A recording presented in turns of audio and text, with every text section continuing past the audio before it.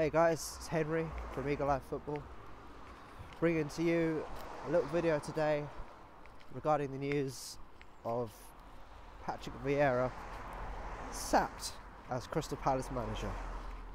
Well, when I woke up and saw the news, I was shocked, to be honest, not because I disagreed with the decision, just because I didn't think they'd do it. I thought they'd wait until at least the Leicester game.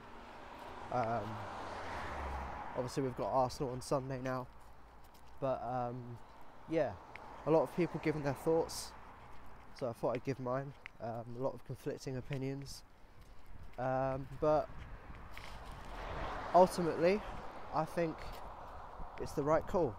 I mean, no wins in 2023. I know people say, well, look at the games we've played, the fixture list, and yeah, that is a very,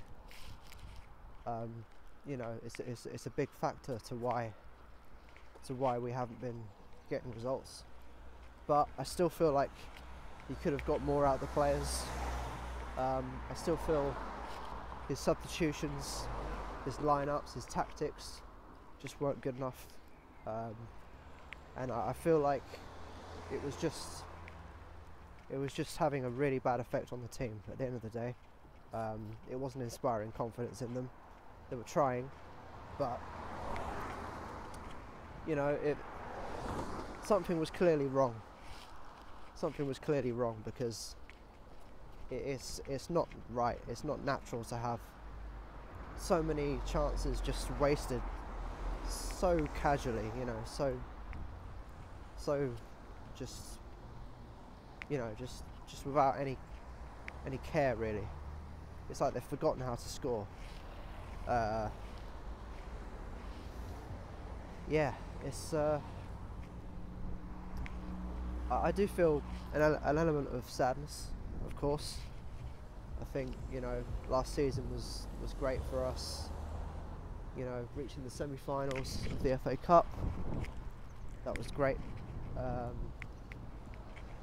Obviously the board have obviously got a big part to play in it as well, but I'm glad that this decision has been made, and we can get through the Arsenal game now and then start looking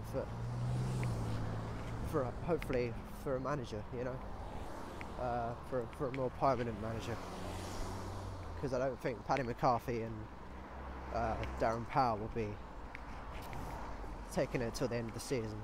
I don't think so. Even if they do somehow pull off a miracle and beat Arsenal. But yeah.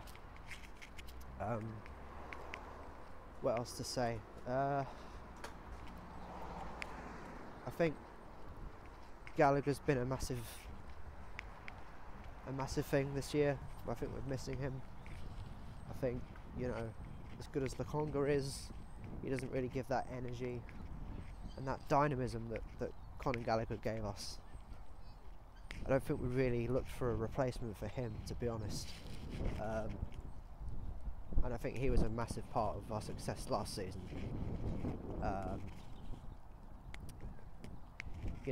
People say that Vieira wasn't backed. I mean, it's true, he wasn't backed, and maybe enough. Maybe he should have been back more. But it's really it's not just the results, it's the performances, They were lifeless. Every week we were saying how gutless, how spineless, how pathetic they were playing. And it was just draining the life out of the supporters. It's drained the life out of me. I mean,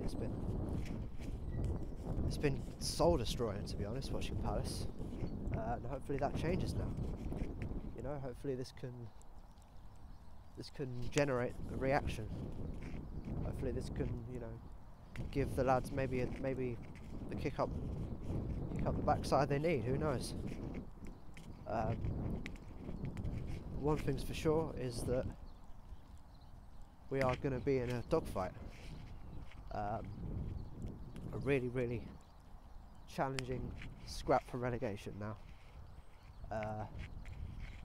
I think most of us just really, you know, want to just get past that Arsenal game, because let's face it, we don't have a chance really.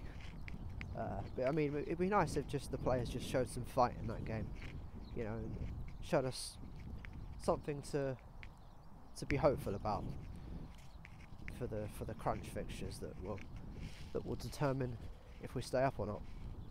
But end of the day, we've got to get balls in this goal. That's what football's about.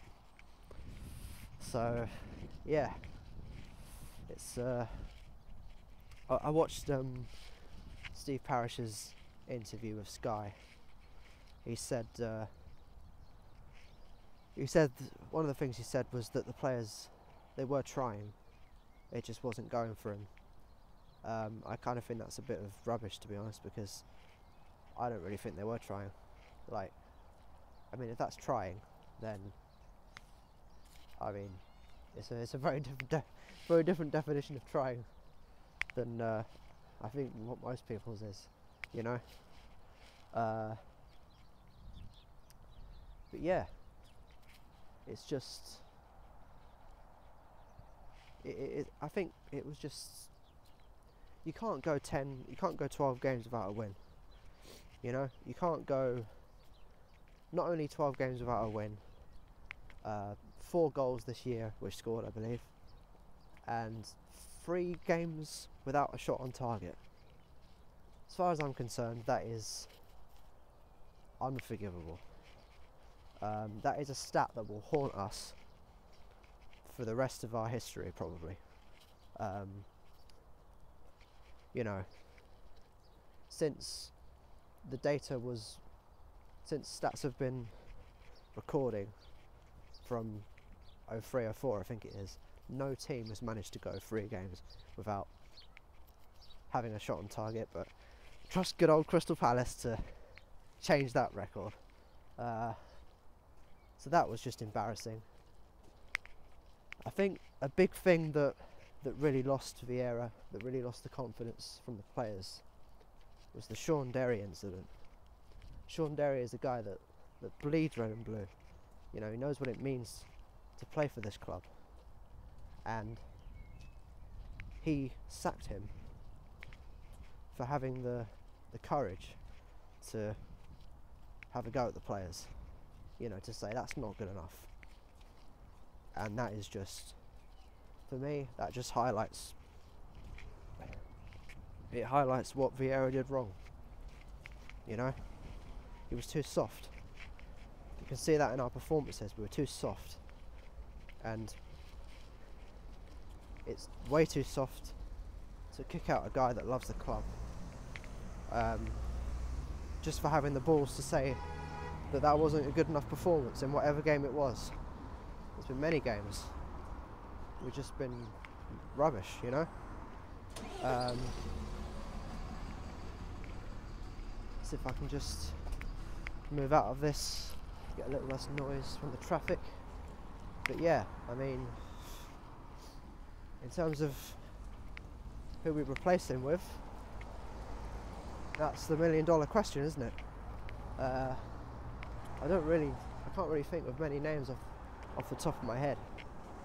The good news is we got an international break to think about it. So I think it is the right time. We're probably going to lose against Arsenal anyway, but I think something really important to bear in mind now is the fans really need to get behind the team and reunite as a fan base now. We need to put our differences aside, put our opinions aside. We all have our own opinions, and that's fine. But at the end of the day, Palace have always relied on their fans to get them through sticky times, and this is no different.